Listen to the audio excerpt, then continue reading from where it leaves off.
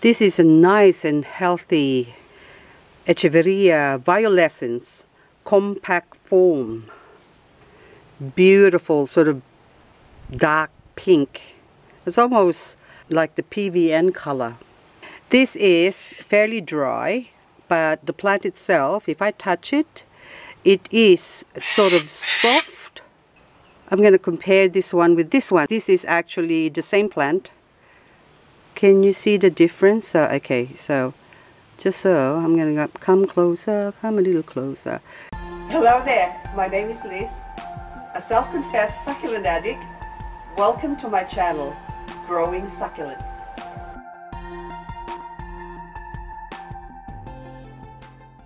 So, I just point this out. So this one is really dry. This one, with the other one that I'm touching with my thumb, okay, I just drop a leaf. Okay, this one is sort of nice and plump. And this is how you tell between a hydrated and a dehydrated succulent. But how do we water a dehydrated succulent? This is a very dry looking Echeveria cubic frost. And I haven't watered it for a long time. You can see all the leaves are drying up. The center is still good, nice and plump, but the outside is all dry. And I actually saw a little bit of baby inside growing. Hang on, wait a minute. There you go. There's a little pup inside. Look at that. Hello. I don't know if it's got... Oopsie, it's got roots already. There you go. It's got roots. Okay, and also a tiny little mealybug. So can you see the little mealybug over here? That white fluffy bit. That is a mealybug. Okay.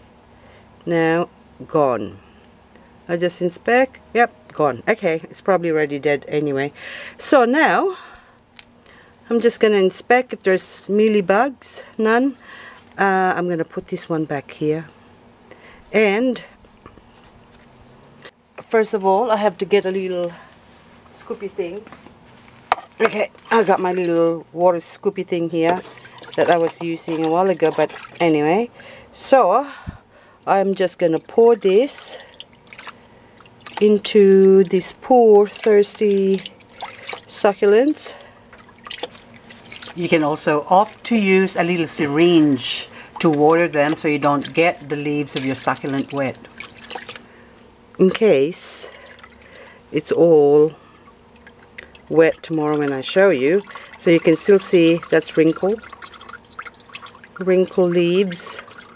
And so now I'm just going to leave that overnight. And we'll check it tomorrow, see what happens to this little dry, poor Echeveria cubic frost. So that is our cubic frost.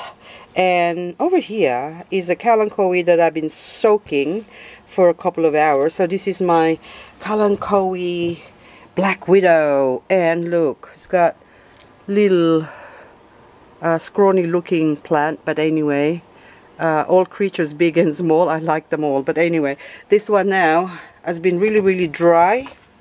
It's probably absorbed a bit more water, but it's getting heavy now. So 2-3 hours I think it's soaking here. And okay, so now I'm just going to water this just to show you the bubbles. See, if you can see the air bubbles over there in the corner, that means it's still got some air pocket inside it and dry spots, so it hasn't completely absorbed all the water. So I'm just going to leave that in there till tomorrow until it's absorbed as much water as it can already. And also we'll check on our Echeveria cubic frost. So my cubic frost has now been soaking in this water for about 2 days, and it has plumped up. So the base, the bottom leaves, and the second one. So compare to the other ones, how it looked before. And also, I've been soaking this portulacaria or elephant's bush for 3 days, this one, because this one was really dry as well. So now it's all plumped up. So I think she's ready to be taken out of the water. And also my lady's fingers is crasulag. So this one now is all nice and plump as well. And that is ready to be taken out as well. But I'll still leave it for today. And I'll put them away at the end of the day. So this is now a week later. And my cubic frost is all nice and plump. And let's go check out the baby. Where did you go? Okay, let's see what happened to the baby. Oh, look at that. A little spider is living under the baby, so the baby's still good. I'm sorry, spider. You gonna die? Okay, sorry. Okay, we put you back the soil. I mean the gravel. And look at that. Little baby cubic frost. So I'm gonna put this away now. And look how dry the baby as well. The leaves, but it doesn't matter. So now it's got roots. I can now put this in my growing area or my propagating area. This is my Echeveria Laui, soaking in sea salt solution overnight. So trying to avoid watering the leaves. Okay, look at that. So they are beautiful, but they are high maintenance. Laui is like, I don't even want to touch it because, okay, so that one is, oh, it's just so delicate looking. But anyway, there's still a bit of wrinkly bit here at the back here. See, look, I touch it and then now the farinas come off. The bottom, yep, getting harder, yep. Ooh, there's a dry leaf in there, so I better leave it. That's actually overlooked. I put it away somewhere, tuck it underneath. And I just found it yesterday. And the leaves went all wrinkly in the bottom, but then now they're plump up, see? Look at that. So those are wrinkly lines. Got some wrinkled.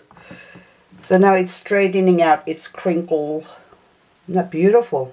This is now the Echeveria Laui that I soak for a couple of days.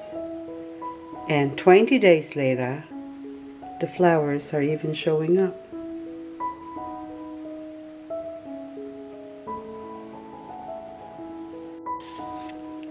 And do you remember the plant at the opening of the video?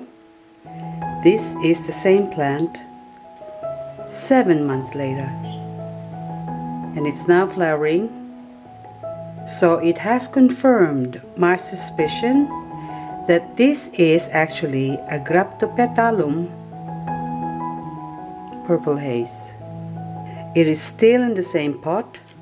The leaves has now gone smaller, but the colors are just so beautiful.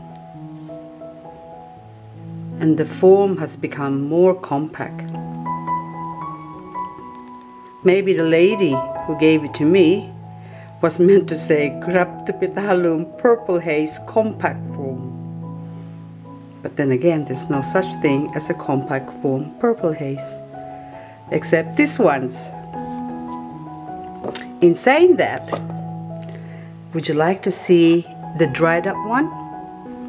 This is now the wrinkly dried up one after I haven't watered it for 7 months.